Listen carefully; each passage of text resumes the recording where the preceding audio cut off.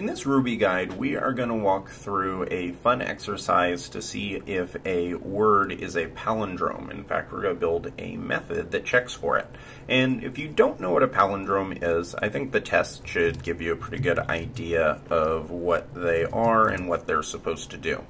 So opening this up, you can see that we have a method called palindrome, which should simply return true or false. Remember, anytime that we have a question mark at the end of a method name, then that method name by convention with Ruby should simply return a Boolean value, which means it should either be true or it should be false. It shouldn't return anything else. Now, if you look at the test, it says check if a word is a palindrome, and then it says it returns true if the word is a palindrome, false if not. And I actually created 3 expectations here, where we call the method and we pass in some string values. I have taco cat, I have taco cat with a capital T, and then I have baseball. Now, taco cat is a palindrome, so this should be true. Taco cat, even with a capital T, is a palindrome, so this should be true. Baseball, though, is not. Baseball, as you can see, if you reverse it, is not a palindrome. Just as a frame of reference, a palindrome is a word that, if you reverse it, spells out exactly the same word. So taco cat is spelled T-A-C-O-C-A-T. If you spell it backwards, it's T-A-C-O-C-A-T. So that's what a palindrome is. Now, this is a pretty easy one to implement as long as you know the Ruby methods. So the first thing I'm going to do is check for word and then say double equals and say word dot reverse. Now, if I hit save, you may think that this would work, but if you come over to RSpec and type in December 27th, you'll see that this is going to fail. And the reason it's going to fail is not exactly the easiest to read out just in the test, but it's because of this second test. Now, what this is checking for is it's checking to see if a word that is reversed is equal to the word by itself.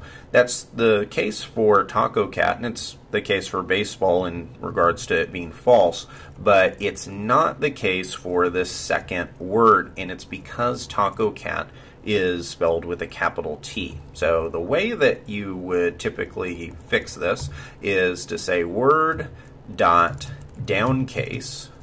You also could say upcase. It really doesn't matter. All we're doing is ensuring that the case is going to be the same, and we're going to do it on both sides. Now, if I hit refresh, hit clear, and run this again, you can see that now the examples all pass. And so that is how you can check if a word is a palindrome inside of Ruby.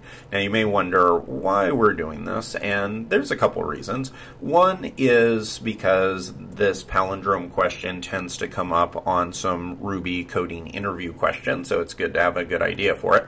But it's also very important to understand the importance for checking for equality with strings when you have different case items. So say that you were building out a search engine. A very common issue that people run into is when they check for equivalence, so they check to see if a word's included in a file or something like that, they forget to check for case issues. So a very common thing that you'll see is simply downcasing the return value and the return or the value inside of the item that is in the search engine or in the database. So that is something that's pretty common, and I thought this would be a nice, very kind of a base case example to see how this works and why it's important. Because like you saw, 2 of those examples pass perfectly, but one that we may not think of right away, which is when one of the words has a capital letter in it, didn't pass even though it really should have from a common sense point of view.